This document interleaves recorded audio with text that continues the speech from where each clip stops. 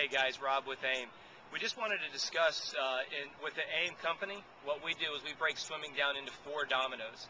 Okay, domino number 1 that we're going to talk about today is the law of hydrodynamics. And to not complicate things, just keep everything top line. What I want you to be able to do is take this information and take it and apply it to the pool immediately. The one of the biggest frustrations we hear with new swimmers as well as experienced swimmers is that they don't go anywhere in the water. It feels like the harder they try, the slower they go, okay? Simply put, that's the law of hydrodynamics working against you, okay? When you're out running or when you're out on the bike, we're very familiar with the law of aerodynamics, especially on the bicycle, but when we get in the water, we tend to forget that there's an incredible density factor associated with water. For example, to double your speed in the water takes 8 times the amount of energy. Okay? Well, why does that happen? Well, the water never leaves your body. In an aerodynamic position, you can get streamlined and you can cut down on the frontal drag.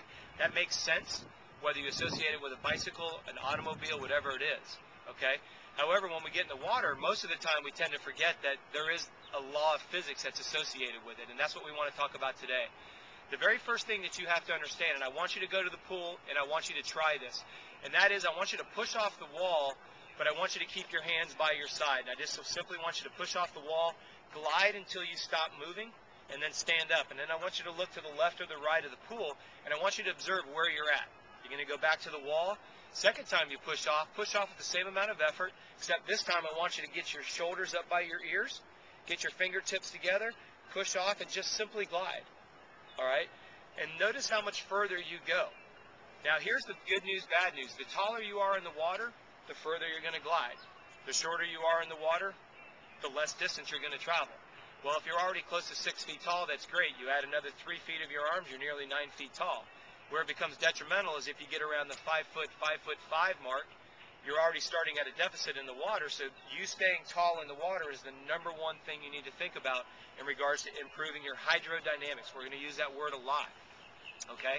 So when you go to the pool, if you want to see the law of physics in play, push off the wall with your hands here. Do it again with your hands over your head. Notice the difference. When we get to the end of this series, we're going to start to get you to understand that it's not a matter of how hard you swim. It's about how much you can reduce your frontal resistance, how tall you can stay in the water, and actually start to use the law of physics to your advantage instead of the law of physics working against you. So give that first illustration a try, and until next time, thanks for watching.